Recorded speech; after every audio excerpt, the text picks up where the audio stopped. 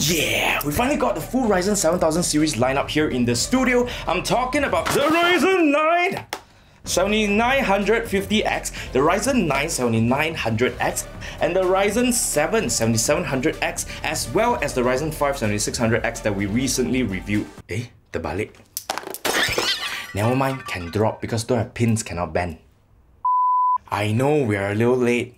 Give face lah. Anyways, today I'm gonna answer a few main questions that you guys have been asking us on our social media about the Ryzen 7000 series CPUs, which is number 1, should you upgrade if you are a gamer? Number 2, should you upgrade if you're a content creator? Number 3, should you upgrade your CPU cooler, aka do they get hot? And finally, what speed of DDR5 memory should you get? Anyways, let's get processing. So many CPU, see already also pusing on my head. Hey, you're still here. Go lah, move on. You know what's good for every PC gamer out there? A little competition between brands. 2 years ago, AMD took the gaming crown from Intel with their Ryzen 5000 series just to relinquish it when Intel 12th Gen came out. Now AMD is back with Ryzen 7000, and Dr. Lisa Su is promising a huge leap in performance over last gen, not only for gamers but also content creators like Limpe. In fact, she said that even AMD's weakest Ryzen 5 7600X is actually 11% faster than 12th Gen i9, which got a lot of us curious. What about Intel 13th Gen leh? We just only got our 13th Gen CPUs and are not done with the benchmarks yet. So maybe you could subscribe to our YouTube channel and hit the notification bell to not miss out on more content like this. Anyways, let's take a look at the lineup. We have the Ryzen 5 7600X, Ryzen 7 7700X, Ryzen 9 7900X, and Ryzen 9 7950X. But what's new? Firstly, the Ryzen 7000 series processors are the first AMD CPUs to feature a brand spanking new cutting-edge TSMC 5nm FinFET process. Number 2, these CPUs use a new LGA or Land Grid Array socket AM5, which means that no more fear of bent pins on your expensive CPUs if you happen to drop them. Speaking from experience.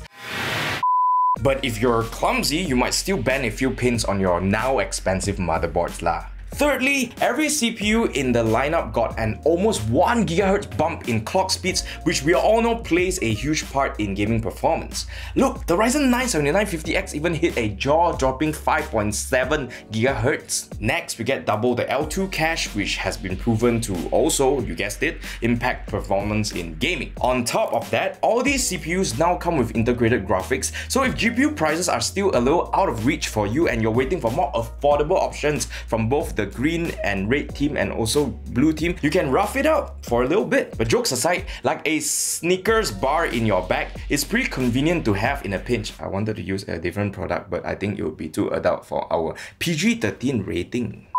Now, I've recently reviewed the Ryzen 5 7600X, which I said was a very competitive product for gamers and content creators alike. But it seems like the Ryzen 7000 series CPUs can be split into two major groups. On the left, with a 105W TDP, we have the Ryzen 5 and Ryzen 7. On the right, with a 170W TDP, we have both the Ryzen 9s. Since power and thermals seem to be one of the hottest topic, pun intended, surrounding these CPUs, I'm curious to see how they reflect on actual performance.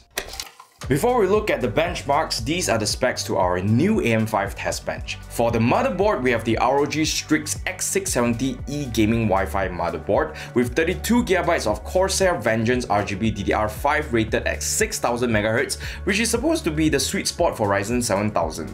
For the cooler, we're using a 360mm Corsair 150i Elite LCD AL cooler and a brand new 1000W Corsair RM-E Series 80 Plus Gold fully modular power supply. I'm gonna leave the specs right here so you can have a read, and if you're interested in any of these items, feel free to check out the links in the description. The results from all our tests will hopefully help us answer these 4 questions that we started the video with. We're gonna kick things off with gaming benchmarks, and starting with 3D Mark tests, we're seeing some interesting results. The 7950X performed 18% worse than the i9 12900K in 1080p Time Spy, but 21% better in 4K Time Spy Extreme. A similar pattern can be observed in Firestrike and Firestrike Extreme, but to a much lesser degree. So with these new CPUs, especially newer titles with DX12, it seems like going with a higher resolution than 1080p seems to be the way to go. Shadow of the Tomb Raider saw the 7950X neck in neck with the i9 as the fastest CPUs we've tested for this game.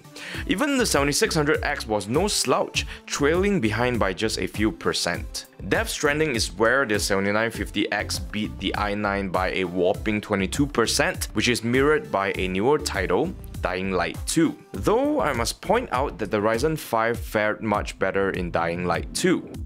Horizon Zero Dawn saw the 7950X beating the i9 by just 10%, while Cyberpunk 2077 saw the i9 take the lead by 14%. For esports players looking at Valorant, the Ryzen 7000 series is doing much better.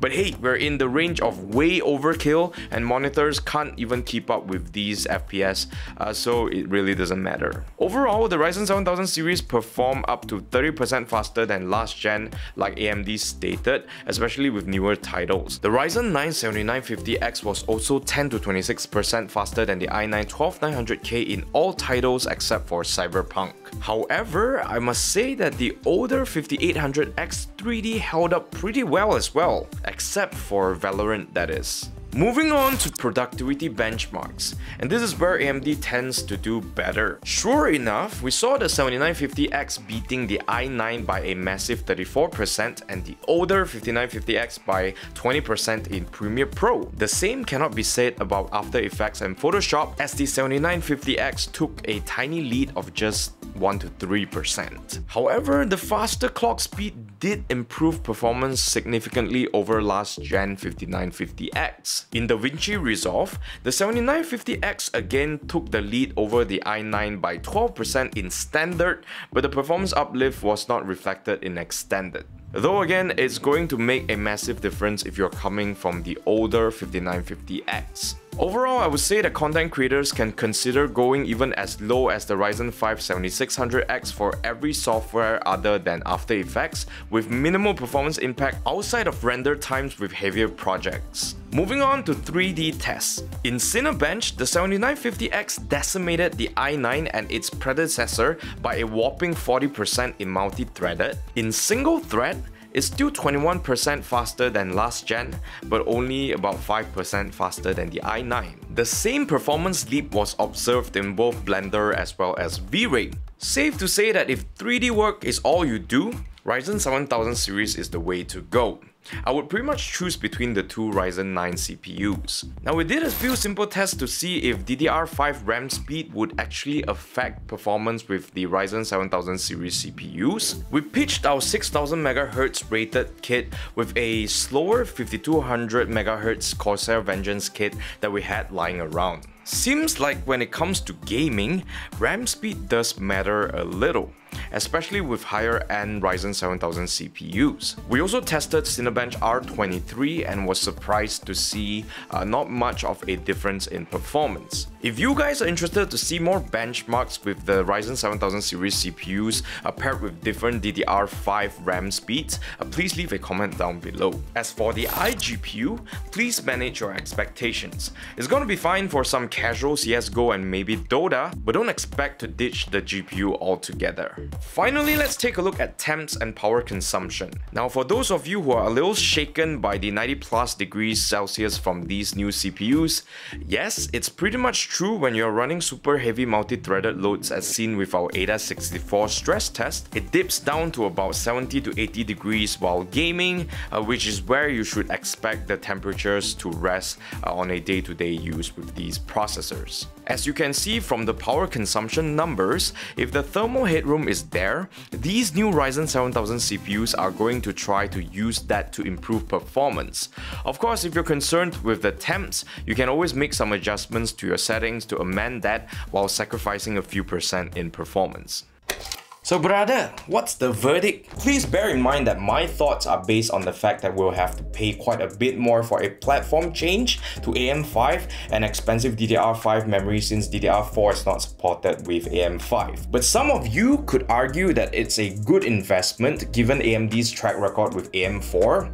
So there's that. Regardless, here are my final thoughts. Firstly, should you upgrade if you're a gamer? If Ryzen 7 5800X3D didn't exist, I would definitely say 100% yes, but alas, it does. And given the fact that you can build an AM4 PC for quite a bit less, if you're a pure gamer, I would say 50-50 on whether or not you value the other tech improvements that come with this new platform. And number 2, should you upgrade if you're a content creator? Heck yeah! Especially with the Ryzen 9s. These new CPUs are going to serve you well for both 3D work or heavier 4K video editing. Number 3, should you upgrade your CPU cooler, aka do they get hot? Also, a small heck yeah. These new CPUs TDP are quite a bit higher than last gen. While AMD recommends at least a 240mm AIO cooler for the Ryzen 9s and a tower air cooler for the Ryzen 5 and 7, I would go even bigger. At least a 360mm AIO cooler for the Ryzen 9s and a 240mm AIO cooler for the Ryzen 5 and 7, unless you want to run your fans at 100% all the time like a leaf blower. Number 4, what speed of DDR5 should you get? The sweet spot, like AMD suggested, seemed to be 6000 MHz, but if you could get a 5600 MHz kit for a little cheaper and it's compatible with Ryzen 7000, they should still serve fine too. I wouldn't use anything slower than that though. And that is everything I have to say about these new Ryzen 7000 series CPUs. If you thought this video was helpful, don't forget to like and share, subscribe to our YouTube channel and hit the notification bell to see more content like this.